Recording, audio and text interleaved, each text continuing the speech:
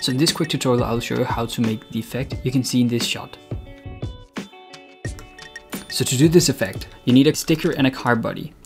So first of all, select the sticker and use the shrink wrap modifier to wrap it onto the car. Use projection and try moving the object in the viewport to find out on which axis you need to project the sticker.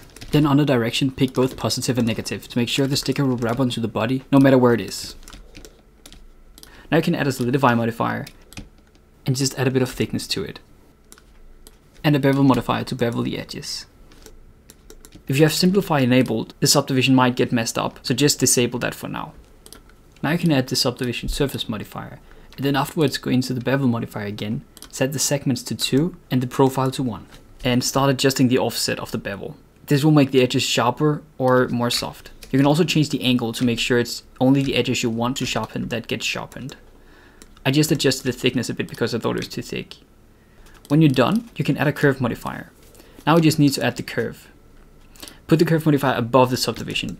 Now you can place the 3D cursor in the origin of the sticker and add a curve there. You can scale the curve on the y-axis to 0 so it's flat. Move it forward and then rotate it around the pivot point. Now it's lining up with the side of the car. And you can start shaping it like the curve that you want the sticker to move in.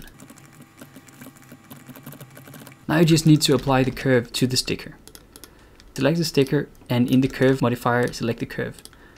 Maybe the direction is messed up for now, but just find the one where the sticker is pointing in the right direction. You can always rotate the sticker by going into edit mode on the curve and then changing the mean tilt. Now you should have a setup that works.